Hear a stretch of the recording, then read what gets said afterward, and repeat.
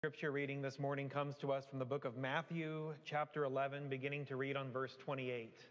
Please listen to God's word. Come to me, all you who are struggling hard and carrying heavy loads, and I will give you rest. Put on my yoke and learn from me. I'm gentle and humble, and you will find rest for yourselves. My yoke is easy to bear, and my burden is light. This is the word of the Lord. Let us pray. Gracious God, may the words of my mouth and the meditations of each one of our hearts be acceptable and pleasing in your sight. In your holy name we pray. Amen.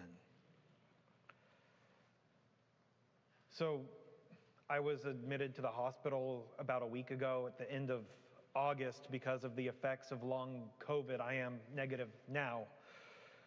And I did not expect to stay overnight, but that's what the medical staff had said that I needed. And when the doctor speaks, you listen.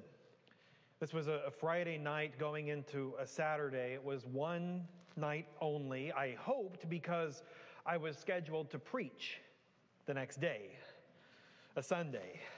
I needed to preach Sunday. More than a job, preaching is my call. This is who I am. It is what I was made to do, and I did not want to let you all down. And so when the hospital admitted me, I made it known that this could only be a one-night occurrence and that the sickness needed to go away quickly. So whatever needed to be done on my time.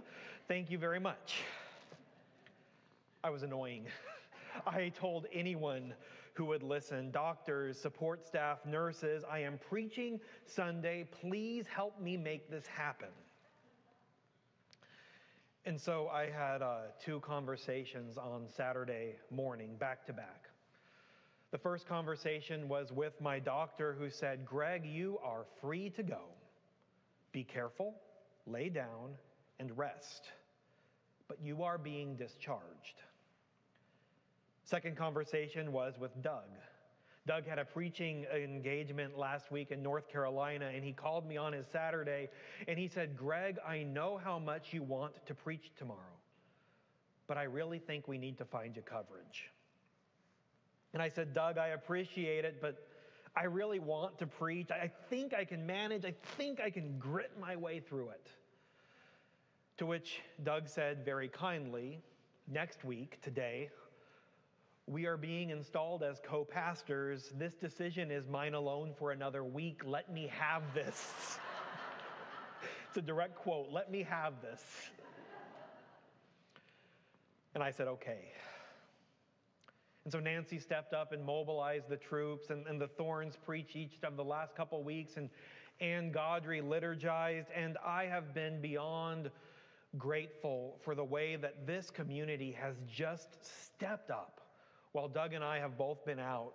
And I have always said, and I deeply believe this, that the church is bigger than any one person, that you could pluck me out or Doug out or anyone at all, and the church would be okay. This is not my church. This is not Doug's church. This is God's church, and none of us are indispensable. And yet when it's you, when it's your own identity, your own sense of self-worth, your own sense of call, your own drive and desire to do the best and to be the best and to not let others down, things get a whole lot harder. Sometimes it's hard to slow down. Sometimes it is hard to admit that the circumstances have just become too much. Sometimes it is hard to ask for help and to lean on others rather than doing it all on your own. I mean, this is the American way, right? Work hard, do well, don't ask for help, lift your chin up and carry the load yourselves. Friend, I suspect there are a lot of people in this room carrying the load themselves. I suspect there are a lot of people in this room who subscribe to this mentality, myself included. We value things like grit, determination, and drive, individual success. How are you? Fine, even when we're not. We're stressed, but we swallow it. We are drowning, but we do not show it. We are exhausted, yet we press on. Even if we think we know better, we find ourselves falling back into these patterns, these culturally ingrained lies. The bootstrap mentality, which, by the way, the comedian Dave Chappelle says is physically impossible to do. You cannot pull yourself up by your bootstraps. Try, you will fail. It cannot happen. And yet I imagine many of us are physically exhausted from trying. Maybe even spiritually exhausted too. Today's scripture from the book of Matthew is a balm for those of us who have tried hard and are still worn out. For those of us who are tired and weary and weak, who are just scraping by. For those of us who have mastered the art of putting on brave faces and pretending we are okay even when we are not, because that is what we have been told strength looks like. But inside we are carrying the weight of the world. In today's scripture, Jesus reminds us that life's burdens were never meant to be carried alone. Jesus speaks to each one of us just as he did to his disciples in today's scripture, saying, "Come to me, all of you who are struggling hard and carrying heavy loads. Those of you who feel weighed down by life, who are struggling to do it all on your own, come to me, and I will give you rest." In his teaching, Jesus uses this metaphor of a yoke, which is a really unusual metaphor because a yoke is something that is associated with work and not rest. Farmers would take two working animals like oxen and join them together, pairing the more experienced ox with a less experienced one. The farmers would take this yoke and yoke them together by slipping the necks of each through a wooden crossplate. This way the ox would be literally bound to one another in work. The more experienced ox would serve as a guide, as a role model, instructing the less experienced, more fragile animal on how to walk and how to work and on which path to take as they shoulder life's burdens together. Friends, hear the good news of the gospel. Jesus Christ invites us each to put on God's yoke, to let go of this idea that we walk alone and to instead embrace life together with Him, to find the rest that can only come from letting go and from leaning in to the care and the wisdom of Jesus Christ. Friends, this act of being yoked, of being willingly bound to one another, requires a great deal of humility and submission. It requires something countercultural, almost anti-achievement, going against the grain, letting go of self-importance and admitting that we are dependent on one another and on God. And so Jesus invites us into a position of vulnerability, to bow our heads and to willingly slip our necks into His yoke. Jesus tells us life does not have to be so crippling.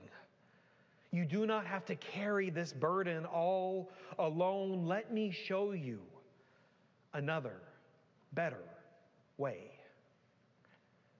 And then Jesus invites us into that other, better way. Put on my yoke, learn from me, and I will give you rest, for my yoke is easy to bear, and my burden is light.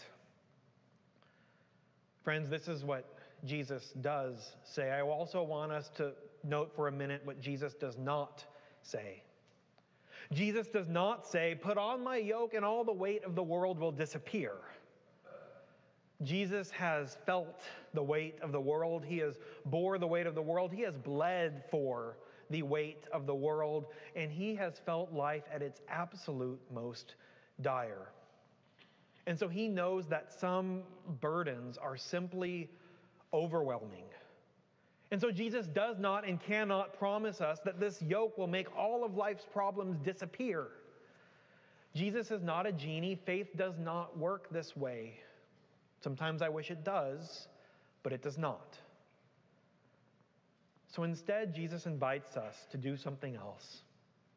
He invites us first to submit, to bow down, to slip our necks through the yoke. And then, Jesus invites us to walk. The road is the same, the weight is the same, the labor is still hard, and the path is still treacherous. The journey is still the same. But it's a little less lonely. It's a little less burdensome.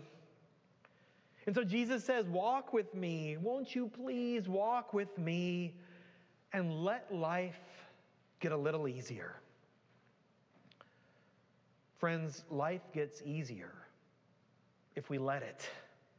Life gets more manageable if we submit to God, and life gets more enjoyable if we can find a way to slow down. This past summer, I walked an ancient pilgrimage called the Camino de Santiago. It was a 500-mile route backpacking across northern Spain. And as I walked, I learned a little bit about what it means to carry a heavy load.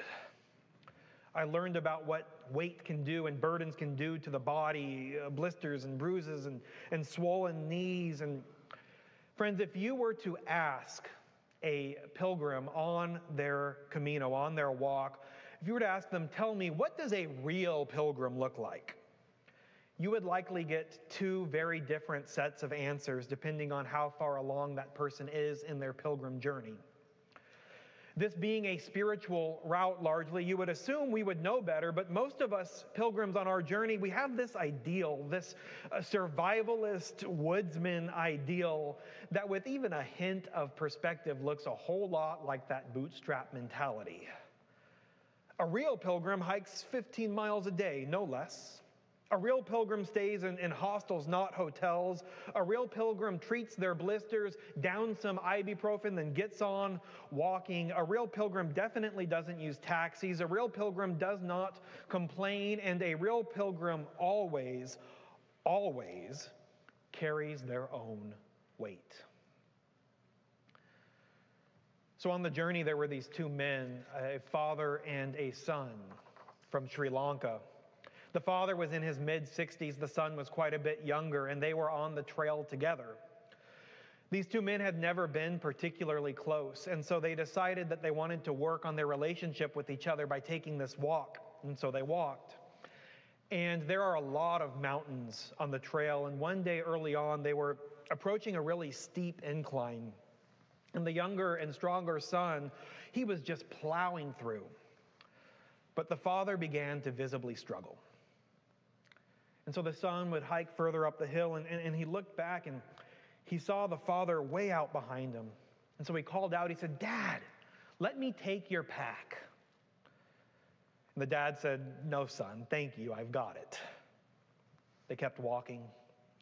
15 minutes later, the son was real high up the mountain now, and he'd take a break to stop and wait for his dad to catch up.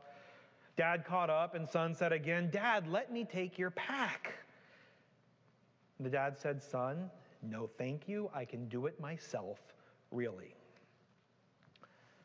They kept walking, but they discovered not one mountain, but a series of mountains where you hit the summit and you think you're done, only to discover another, and then another, and then another.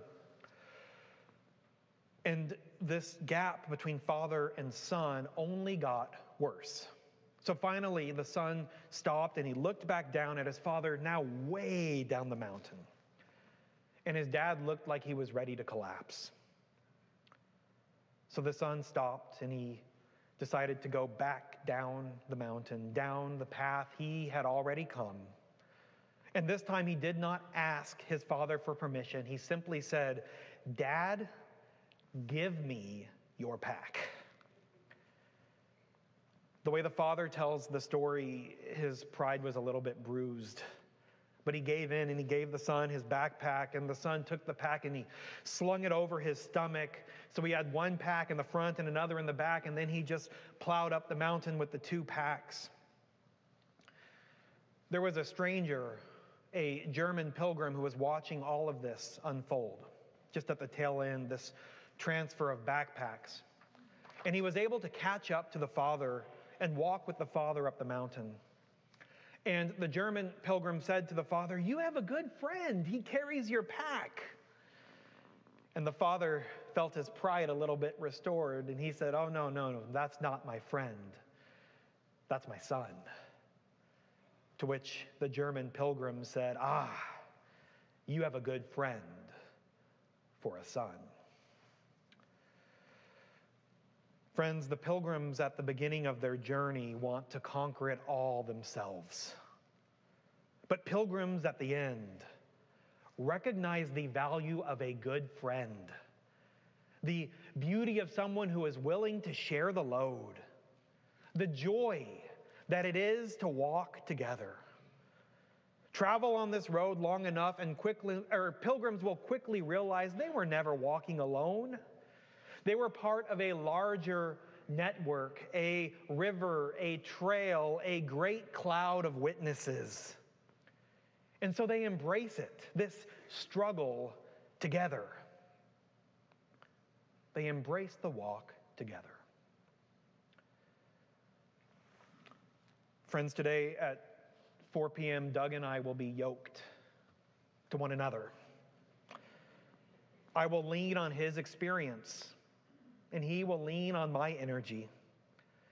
He will no longer be head, and I will no longer be associate. We will simply be pastors. We will be co-pastors. It is a model for ministry that is rarely seen but incredibly biblical. It's a model that rejects cultural trends and the bootstrap mentality. It's a model that requires mutual submission before one another, yes, but always and ultimately before God. It requires that we both lower our necks and slip our heads through God's yoke, and that we let God lead us both. Friends, you are invited on this journey together, not a journey between me and Doug, but a journey between you and God. If you are tired or weak or weary, if you are exhausted from carrying the weight of the world, if you are willing to let go of this need to do it all yourself, Jesus invites you in to a new way of life. Come to me, all of you who are struggling hard and carrying heavy loads, and I will give you rest. My yoke is easy to bear, and my burden is light. This is the word of the Lord. Let it be so for you and also for me. Amen. Please rise in body or in mind for our final